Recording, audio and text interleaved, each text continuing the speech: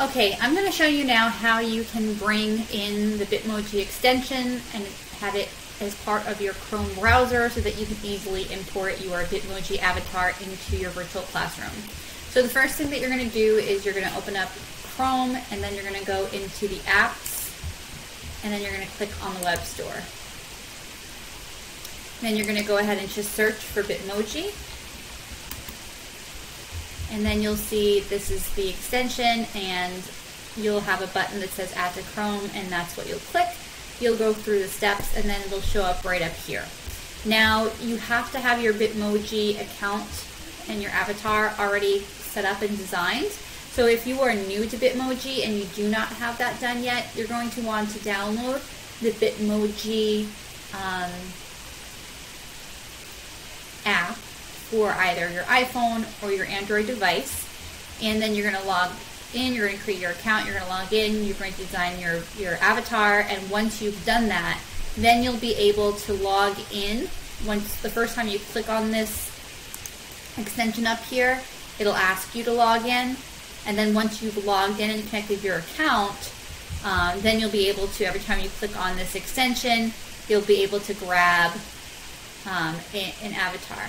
So if you see here, as soon as I open up the extension, I can see a lot of the more popular avatars, and these are definitely some newer ones. That's pretty cool. They do update them. You can also search.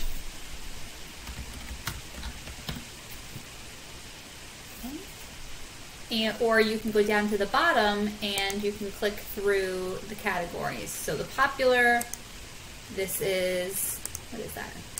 Saying hi, I guess. Then you have the loved ones, the happy ones, the not so happy ones, and the celebrating ones. So if you're not quite sure what you want, you click through the categories and find something that works for you. All right, so once you have found something that you like, let's go back to this. You right click, and then you're going to do copy image, and then you're going to go into your classroom. No, I must have put myself here because I don't know where my other one went. And you just paste yourself right in there. There it goes.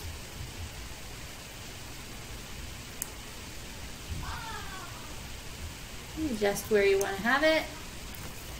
And then, as I do with all my images, I go into Format, Format Options, and I throw a drop shadow in there.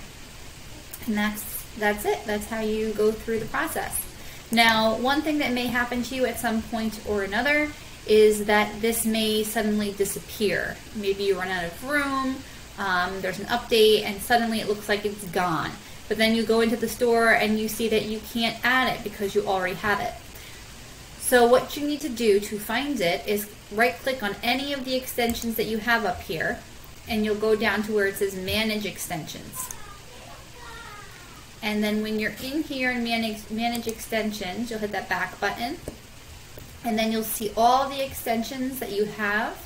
And then you'll just want to find the Bitmoji and make sure that, see, when that's toggled off, it disappears. Make sure that's toggled on. And then you'll have access again to your Bitmoji extension. And that's it.